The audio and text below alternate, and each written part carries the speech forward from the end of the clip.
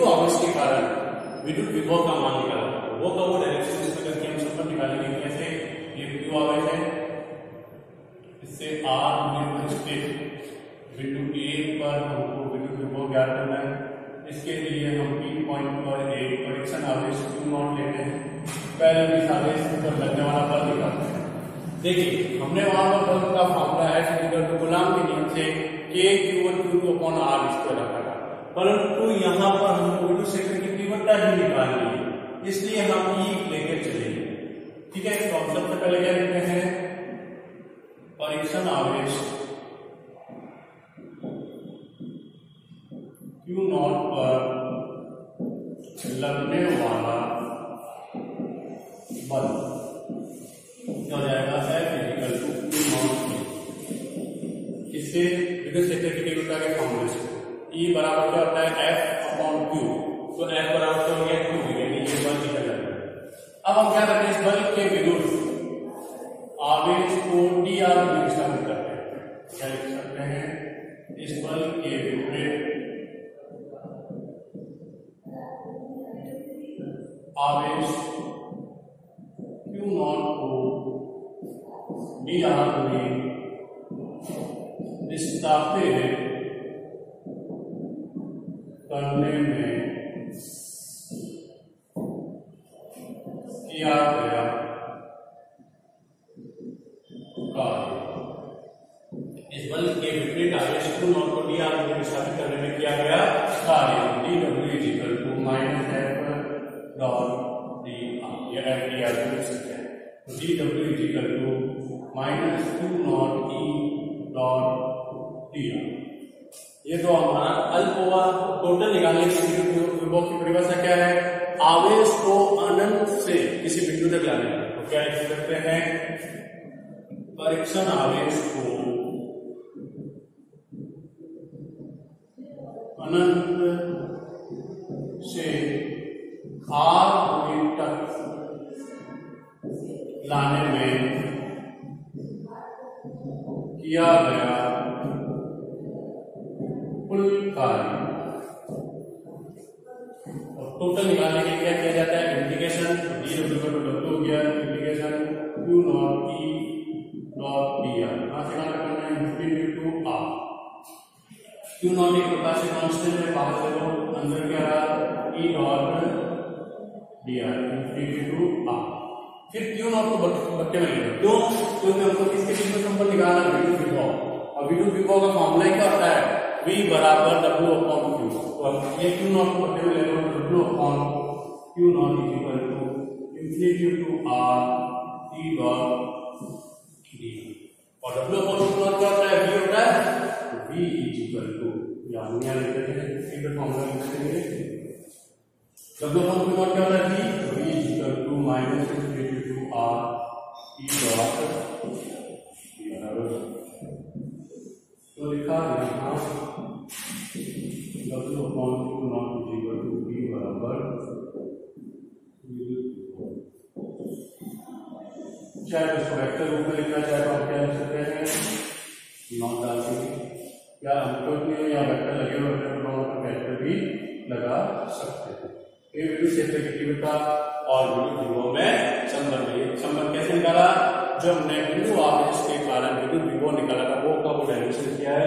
V = क्या संबंध हो गया? -Infinity to r E dot dr। इस फॉर्मूले से हमने यहाँ सेकंड चैप्टर में गॉस के नियम में चालक गोला और अचालक गोले के कारण विद्युत क्षेत्र की तीव्रता निकाली। अब इस फॉर्मूले से चालक गोला और अचालक गोले के लिए विद्युत विभव का मान है। वहां पर हमने विद्युत क्षेत्र की तीव्रता निकाली थी, यहाँ पर हम चालक गोला और अचालक गोले के लिए विद्युत विभव का मान करते हैं। ये है हमारा विद्युत क्षेत्र की तीव्रता और विद्युत विभव का संबंध। क्या संबंध होता है? V -infinity to r E dot dr। चाहे तो हम ये दोनों सदिश का हम सदिश का भी निशान लगा सकते हैं। फॉर्मूला होगा वो रहेगा। ये है विद्युत क्षेत्र की तीव्रता और विद्युत विभव में संबंध।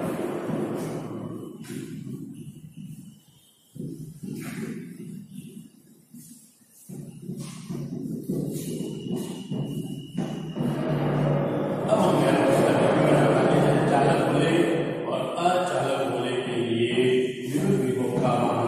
करेंगे।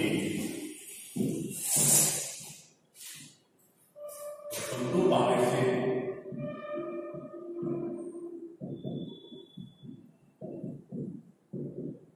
चालक गोले के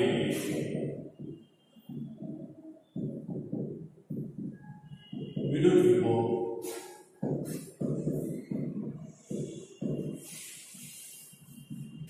समरूप आवेश से चालक गोले के लिए तो देखो चालक गोला इसमें हम 3 कंडीशन करेंगे। कोई पहला जब बिंदु P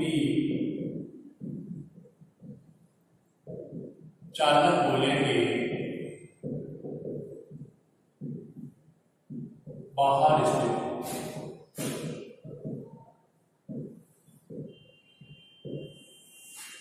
पहला क्या कर रहे हैं, जब बिंदु P चालक गोले के बाहर स्थित है।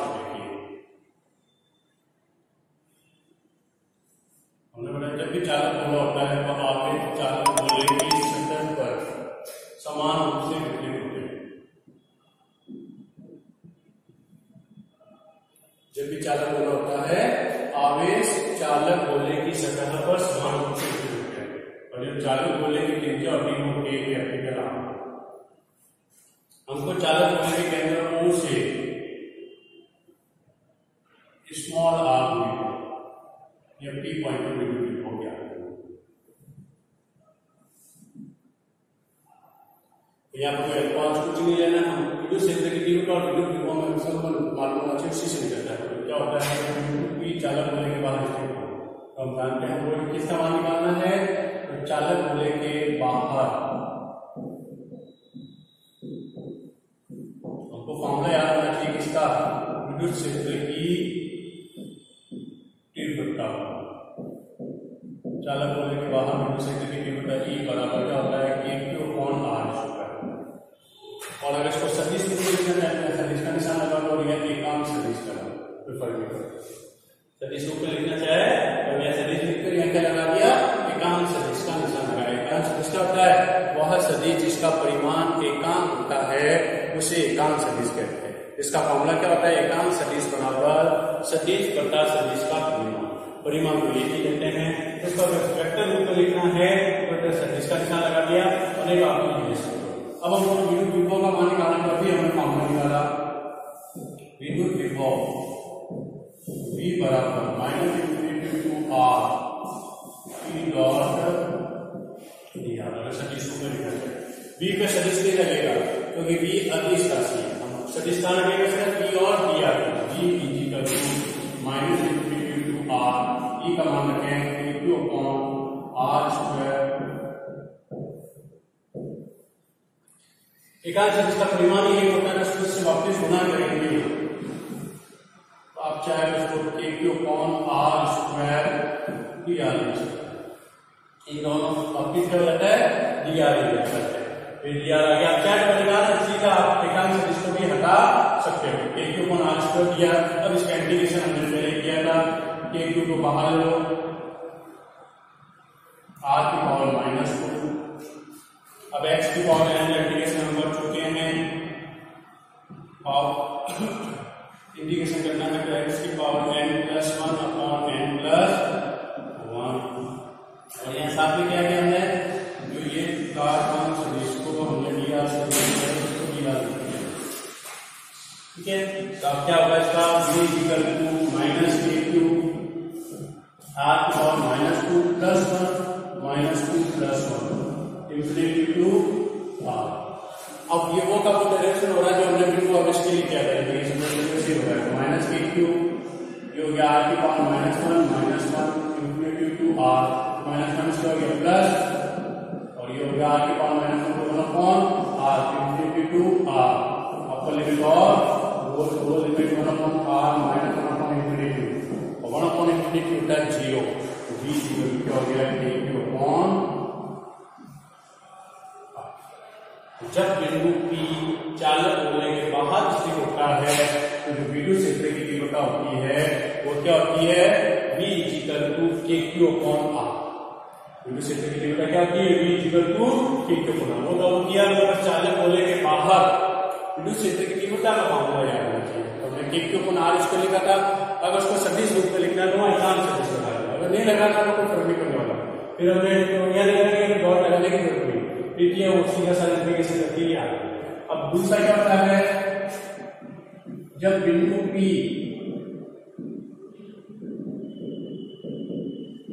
चालक गोले की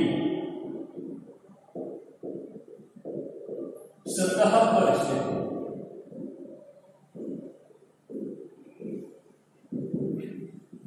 जब बिंदु P चालक गोले की सतह पर, हम लिखिए सतह पर, लिखता है ये स्मॉल आर बराबर क्या हो जाता है कैपिटल आर, तभी बिंदु क्या हो जाएगा KQ अपॉन कैपिटल आर। ये आ गया। फिर तीसरा ये सेकंड हो गया। थर्ड, जब बिंदु P चालक गोले के अंदर स्थित हो,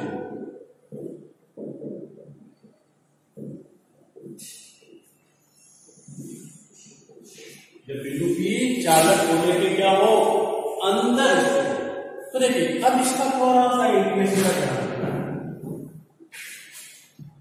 यार हमने चालक गोले के अंदर विद्युत क्षेत्र की तीव्रता 0 किया, चालक गोले के अंदर विद्युत क्षेत्र की तीव्रता 0 की, परंतु विद्युत विभव 0 नहीं होगा। क्यों नहीं होगा देखिए, अगर हम इसको समझना चाहें,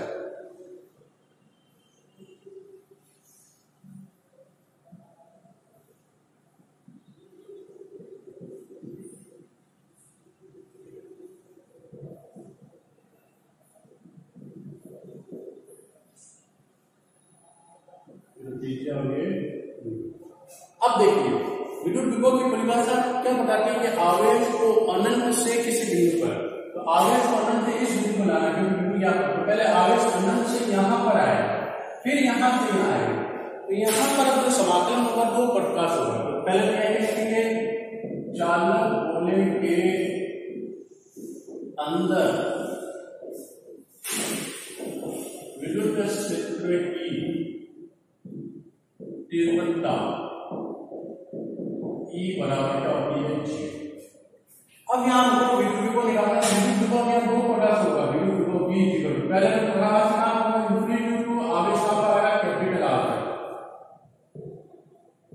फिर कैपिटल R से स्मॉल r। ये बहुत ध्यान रखने की चीज है, क्योंकि पहले आवेश कहां से आया, अनंत से कहां पर आया कैपिटल R, फिर कैपिटल R से कहां आएगा स्मॉल r। तो यहाँ पर विद्युत विभव निकालने के लिए जो हम समाकलन है वो दो भागों में बांटेंगे, तो capital infinity to capital R, फिर कैपिटल R, और ये कौन सी वैल्यू है, सतह पर। आवेश कहां पे आ रहा है, सतह पर, सतह पर विद्युत विभव का मान क्या होता है KQ अपॉन R, और ये काम है अंदर, और अंदर विद्युत क्षेत्र की तीव्रता क्या है 0, इसलिए भी आ जाएगा 0, तो V इक्वल क्या आ गया KQR अपॉन। तो ये हमारा अंदर विद्युत क्षेत्र की तीव्रता का मान आ गया। तीनों आ गया, जब बाहर स्थित हो तो V equal to KQ upon R, सतह पर स्थित हो तो V equal to KQ upon R, और अंदर KQ अपॉन R क्यों हुआ, क्योंकि आवेश पहले अनंत से चालक गोले की सतह पर आएगा, इसलिए समाकलन इंफिनिटी टू कैपिटल R, फिर अंदर से कहां पर आएगा, सतह से अंदर की ओर आएगा, इसलिए समाकलन कैपिटल R स्मॉल r। ये सतह वाला विद्युत विभव है, इसलिए V इक्वल टू यहाँ क्या आ गया KQ अपॉन R, और ये अंदर है, अंदर विद्युत क्षेत्र की तीव्रता क्या है 0, E बराबर 0 आते हैं, 0 हो गया, तो V equal to KQ upon R। अब अगर हम इसका ग्राफ ड्रॉ करें, ये बना देता हूं ताकि फॉर्मूला ध्यान रहे आपको।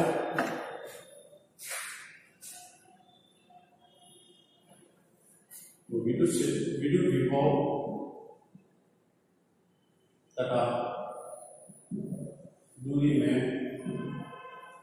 वक्र,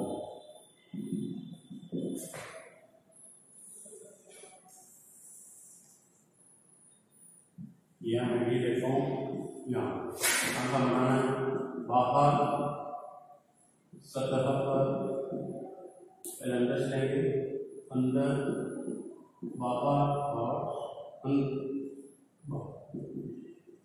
पहले अंदर, फिर सतह पर और ये बाहर। अंदर का मीनिंग वही त्रिज्या बनी है, सतह का मीनिंग दोनों बराबर है, और बाहर का मीनिंग है।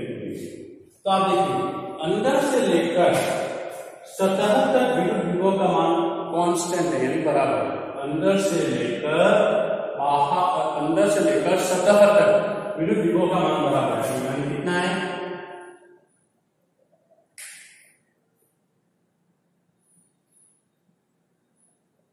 ये कहां से काटा, अंदर से लेकर सतह, और जैसे बाहर आ रहे हैं तो आर के विद्युत को मान काटेंगे,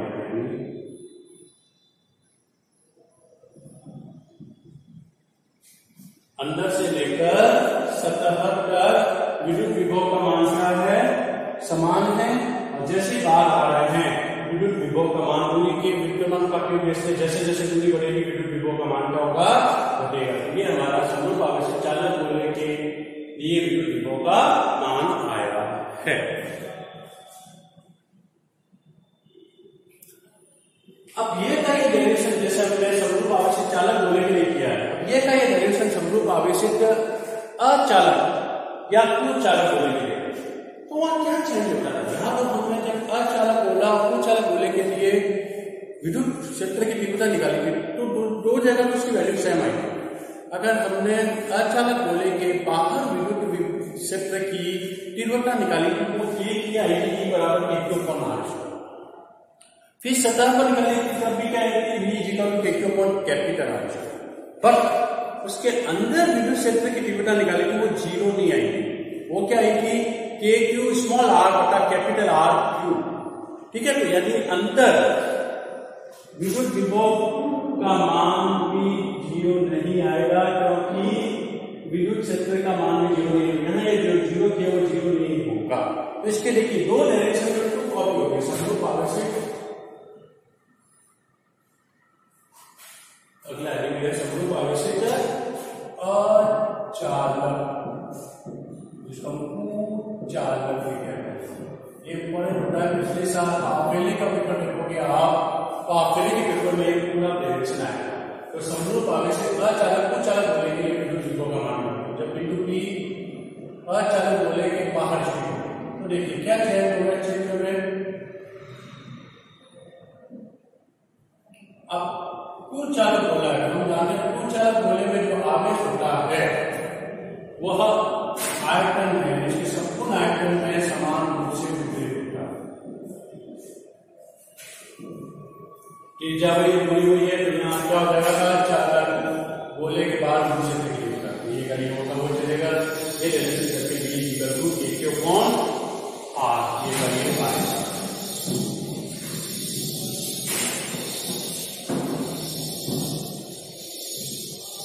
ठीक है, तो ये तो हमारा वो सब होगा।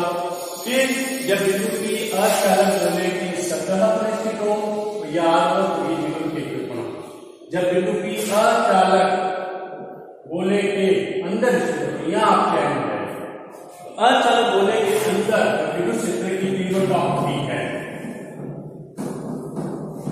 अचालक बोले के अंदर जो विद्युत क्षेत्र की, हम तीसरा वापस करते हैं या ये लिख देता हूं, अचालक बोले के विद्युत क्षेत्र की तीव्रता क्या होती है, E बराबर k टू r बटा कैपिटल R, एक काम सदिश को लिखिए। तो अगर आपको ये फॉर्मूला याद होगा तो ही आप डेरिवेशन कर पाओगे। अचालक गोले के अंदर जो विद्युत क्षेत्र की तीव्रता होती है वो क्या होती है, k टू r बटा capital R, k to r बटा कैपिटल R। तो अब वो विद्युत विभव का मान निकालेंगे, v इक्वल टू, वापस पहले दो बात में मानेंगे, यूनिटी टू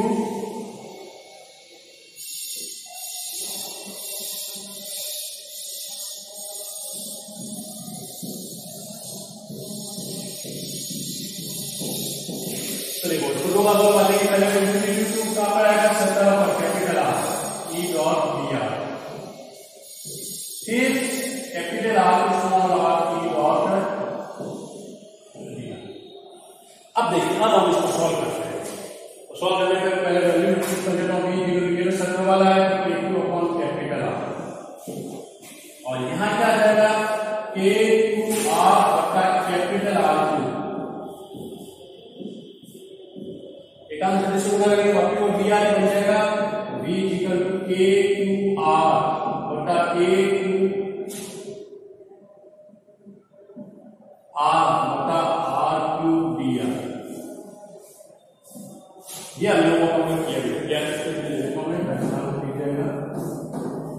तो देखिए अचालक गोले के बाहर बिंदु से कितनी तीव्रता निकाली, तो वो किया अचालक गोले के अंदर आवेश आयतन समान रूप से वितरित होता है। अचालक गोले के बाहर बिंदु से कितनी तीव्रता ये बराबर k Q upon r square की विद्युत विभव का फॉर्मूला लगाया, सॉल्व किया, इसका फॉर्मूला भी v equal to k Q upon r आ रहा है। सतह पर निकाला तो v equal to k Q upon capital आ रहा है। बट अचालक गोले के अंदर जब निकालेंगे तो अचालक गोले के अंदर विद्युत क्षेत्र की तीव्रता e equal to k Q r बटा कैपिटल r की होगी। तो मैं इसको सॉल्व करता हूं पूरा।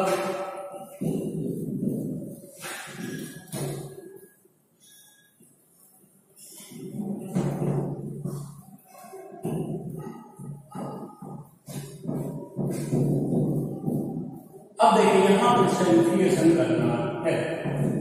अब वो इंटीग्रेशन कैसे करेगा, तो देखो पहले v equal to a q बटा r माइनस k q को 2 या फिर ऐसे लिख दो, या k q को मैं पहले बाहर ले लेता हूं, फर्स्ट में k q बाहर आ गया, अंदर क्या रहा k q upon capital r बाहर आ गया, अंदर सिर्फ r दिया k q बटा कैपिटल r क्योंकि तो कांस्टेंट बाहर आ गया तो क्या आ गया, ये मैंने बता दिया था, वापस लिख देता हूं r और एकांश बिंदु का वो दिया और लिमिट का क्या है। अब इसका कोई समाकलन अभी बताएगा x की पावर n का x की पावर n + 1 अपॉन n + 1 होगी equal to k q upon r k q बटा कैपिटल r को r square by 2 v equal to k q बटा capital R minus k q upon capital R को, इस 2 को मैं बाहर ले लेता हूँ। अब लगा अपर लिमिट और लोअर लिमिट। अब देखिए इसमें कुछ कॉमन आ रहा है, कॉमन ले लेते हैं, k q बटा R कॉमन आ रहा है, यहाँ पे ऐसे ले लो, कोई भी ले सकते आप, 2r की वैल्यू ले लो, ठीक है। तो k q upon capital R common आ रहा है तो यहाँ बचेगा 1 और यहाँ k q upon r common आ रहा है, 1 अपॉन 2r स्क्वायर नीचे रहा और ऊपर रह रहा है r square minus r square. k q upon r common लिया तो यहाँ तो बच गया 1, यहाँ k q upon r common आ रहा है तो बचेगा क्या नीचे वाला 2r स्क्वायर और ये r square minus r square. अब यहाँ लसर ले लो,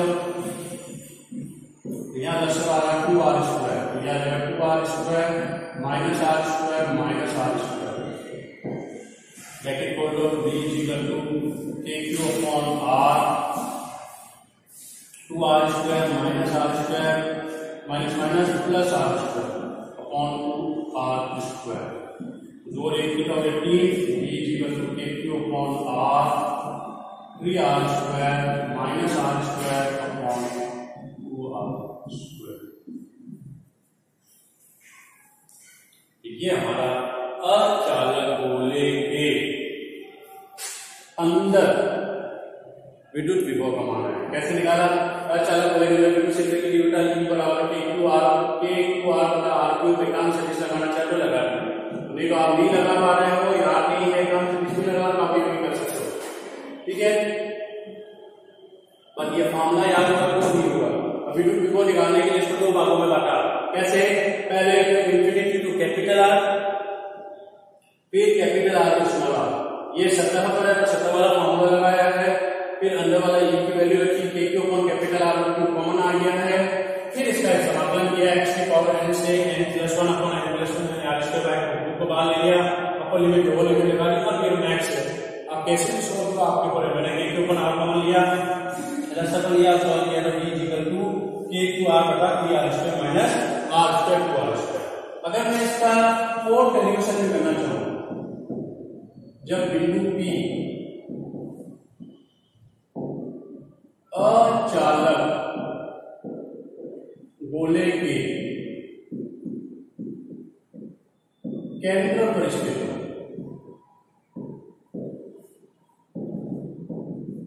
यानी यहां जब बिंदु P अचालक गोले के केंद्र पर स्थित है, तो आपको केंद्र पर दिख रहा है, स्मॉल r की वैल्यू क्या हो जाएगी 0, अंदर हमने ये लिखा है। अब हम केंद्र में निकाल रहे हैं, केंद्र अचालक गोले के केंद्र पर r बराबर क्या होता है 0, अचालक गोले के केंद्र पर r बराबर क्या होगा 0, तो r बराबर या 0 रखते हैं इस वाले फॉर्मूले में, तो k q r 3r² minus 0.2r²। ये r² से r² कट गया तो v इक्वल टू 3/2 kq/r या v इक्वल टू 1.5 kq/r। यानी ये केंद्र को निकाला।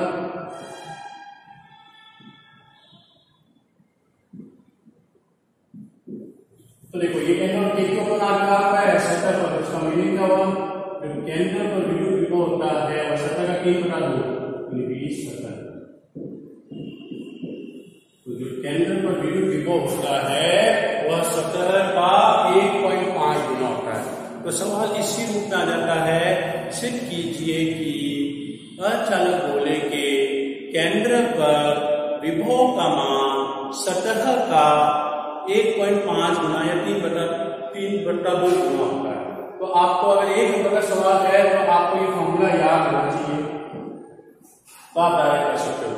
और ये अगर सवाल 3 नंबर 4 नंबर का आ गया है तो आप पहला चालक गोले के अंदर विद्युत विभव का मान निकालोगे, फिर ये करोगे। अगर एक नंबर का सवाल है तो डायरेक्ट फॉर्मूला न्यूमेरिकल की तरह ये फॉर्मूला लगा के सॉल्व करोगे। अगर डेरिवेशन की तरह या बड़ा सवाल आता है पहला चालक गोले के अंदर निकाल के विद्युत विभव का मान ज्ञात करोगे, फिर उसको सॉल्व करोगे। ये हमारा अचालक गोले के लिए किसका मान आ गया? विद्युत विभव का मान आ गया। कहां पर? बाहर, सतह पर और अब अगर मैं यहां पे ग्राफ बनाऊं विद्युत विभव तथा दूरी में बताऊं,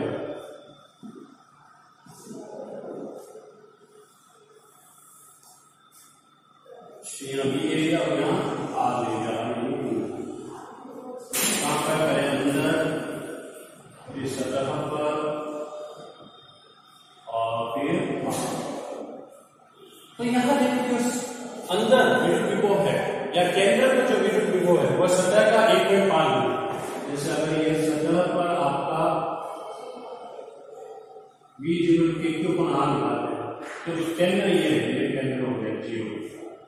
तो केंद्र पर जो विद्युत विभव होगा वो इसका भी ज्यादा होगा, ये मान कि जैसे जैसे पूरी बड़ी विद्युत विभव का मान घटाती है, विद्युत विभव का मान यहाँ से घटाता है, तो एक्सपांशन नहीं घटेगा आपका, कैसे भी घटते घटते ये सतह का। और जैसे ही बाहर की तरफ आया विद्युत विभव का मान भी प्रोपोर्शनल हो गया है,